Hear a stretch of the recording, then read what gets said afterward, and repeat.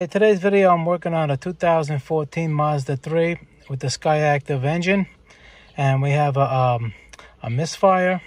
And on this particular type of engines, the spark and fuel is extremely important. It's extremely important in most cars, but this is just a little more so because they use a little bit more pressure and a little less fuel to ignite and cause a hotter burn, almost like a diesel. So if any parts of the ignition system are on its way out, you're gonna feel loss of power. Sometimes if you're misfiring on one cylinder, it will shut that cylinder down so it doesn't destroy the cat, and you'll lose power. And sometimes it can even shut more down, 2 cylinders down, and it'll feel like the transmission or a clogged cat. And it's a lot of things that can go wrong. So we're gonna diagnose this one right now, and we're gonna take it for a test drive. I cleared all the codes again, and we're gonna see what's gonna come up. Okay, so when I cleared the codes, everything is running normal, obviously, until you give it a little gas and you put it on the load. So let's see what we have.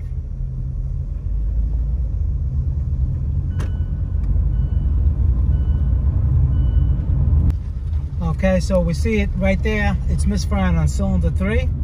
And what I did before, it was misfiring on cylinder number 4. So I took the ignition coil out of 4 and put it in 3 to see if the misfire would jump to that cylinder, and it did. So that's telling me that it's not the wiring of the module, it's the ignition coil itself so far. But it also had a random misfire, so probably all the coils have to be replaced. This car has high miles, so it's good to replace them. But let me see if I can duplicate the limp mode, so to speak. And sure enough, it went in limp mode. The check engine light is blinking. You do not want to drive the car fast when it's blinking. I got no power, and if this car was on the highway, you would have problems. So you see, let me just show you over here. You see it's blinking. I give it gas, there's nothing. I'm actually almost floored to the floor. It killed everything. All right, and it's doing that because it's dumping raw fuel in the exhaust, and that's gonna just heat up the cat and melt it. So you don't want this happening to your car. Check engine light on and a check engine light blinking. The blinking one is extremely worse. Okay, now we look at the history over here. When it says permanent DTC, diagnostic trouble codes, all right, that means that they're not, you can't erase these. And if you see over here, it says cylinder 4. That's the problem the car had originally. I switched the 4 to number 3, and now it's showing 3. All right, it has the misfire. And if you keep neglecting that, I don't know how you can. It's going to be a permanent code, and the only way to get rid of these codes is to fix the problem. So when I replace the ignition coils and spark plugs, I'm going to replace all, the ignition coils and spark plugs, and everything is fine. You check, make sure there's no codes pending. You'll still see the permanent codes if you have any. All right, but they will go away as long as the problem for the code is fixed. And same thing with the catalytic converter codes. The P0421 and the P0300 is multiple. 301 is cylinder 1, 302 cylinder 2, and 303 is 3, and 303 is 4. All right, those are the codes. So if you can see over here, these are cylinder 3 misfire, because like I just told you, I took it out of the number 4 cylinder, so we know it's the coil. All right, and also number 1 at 1, 2, they're all the secondary coils on all the cylinders are weak, but really bad was number 3. So like I said, I'm going to replace them all. Once I replace them all, we're going to test it again and make sure the problem went away. Okay, on this particular model, to remove the ignition coils is very easy. You have a little engine cover here. It's held in. You just push it on, pull it up on 3 sides. It's got these little pins, and they go here, here, and over there somewhere. All right, it comes right off. No tools needed for that. And there's the coils right there. I replaced them already, but I'm going to show you how to do it. You just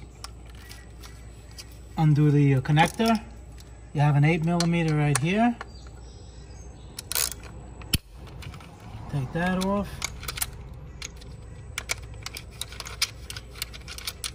Alright. They come right off. Spark plug is underneath that. It's a different type of spark plug. You're going to need a 9/16. You put them in there.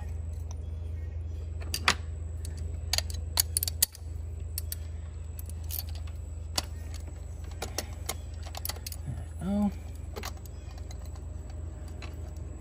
And again, I just did this, so I'm just showing you how to do it. It's very simple. And then what you're going to need, probably a little magnet to get the spark plug out. Like this, like that, and it comes right out. Okay? And then when you put the new ones in, you make sure they're properly gapped. For this engine, it's 44,000. All right? Don't drop them in there. You hold them with your finger until they pretty much hit the bottom, because you don't want to change the gap. And you just reverse the procedure.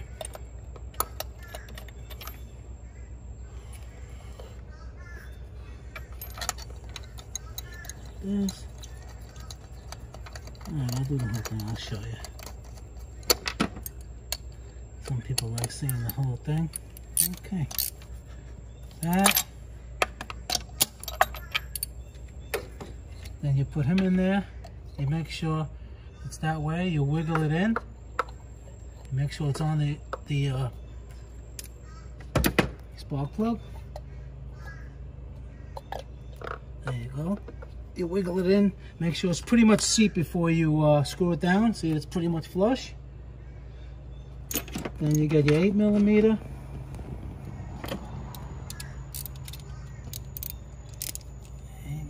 Right in there.